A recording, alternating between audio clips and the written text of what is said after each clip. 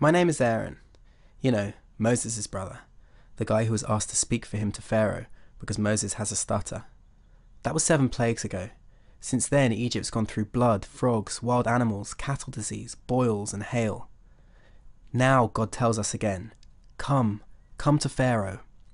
Moses and we go to Pharaoh and tell him that if he doesn't let the Israelites go and worship God, a plague of locusts will come and eat away all the trees and crops in Egypt. Pharaoh says he'll let the Israelites go and worship, but only the men, not the women or children or cows. But this isn't good enough. It has to be all of us, and we need the cows to sacrifice. So sure enough, the locusts come and cover up the whole land in a thick, black, cloudy swarm. Predictably, Pharaoh pleads for mercy, and God sends a change in the wind and hurls the locusts into the sea.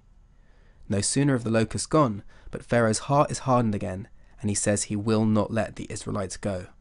So this time, Moses holds out his arm towards the sky, and God sends a total darkness over the land of Egypt, lasting for 3 days non-stop. Now Pharaoh can't take much more of this. He promises Moses that the Israelites can go and worship God, women and children too. Only the cows need to stay behind. Still, Moses stands up tall and tells me to say to Pharaoh, "Not only must you provide us with Egyptian cattle for our sacrifices, but our own cows are coming too, because we won't know what we're going to sacrifice until we get there." And again, Pharaoh gets angry and his heart gets hard. He screams at Moses to get out. "Make sure you never see me again, because the next time you see my face you shall die." And Moses, like some icy cool cowboy, knowing the final plague, the killing of the Egyptian firstborn, and the moment of our freedom are just around the corner, feeds me this line to tell Pharaoh, "You're right, I will never see your face again." Moses seems to have changed a lot since God first told him to tell the Israelites they were going to leave Egypt.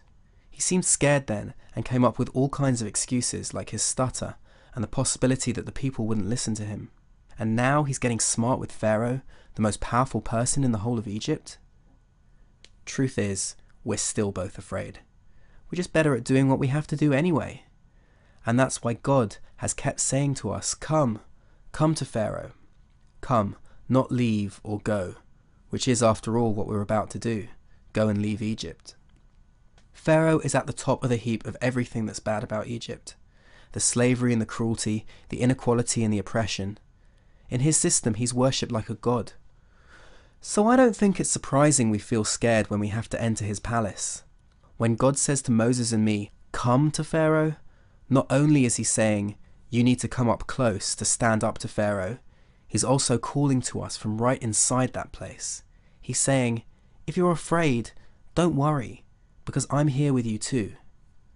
It makes me realize Pharaoh is not a god, and he's not a monster either. He's just a human being who forgot what it means to be a human being. It's like God is calling to us from Pharaoh's divine core, his human essence, where the capacity to do good or evil comes from. God is already there. That's also why, as we leave Egypt, or wherever we go actually, it's like coming home.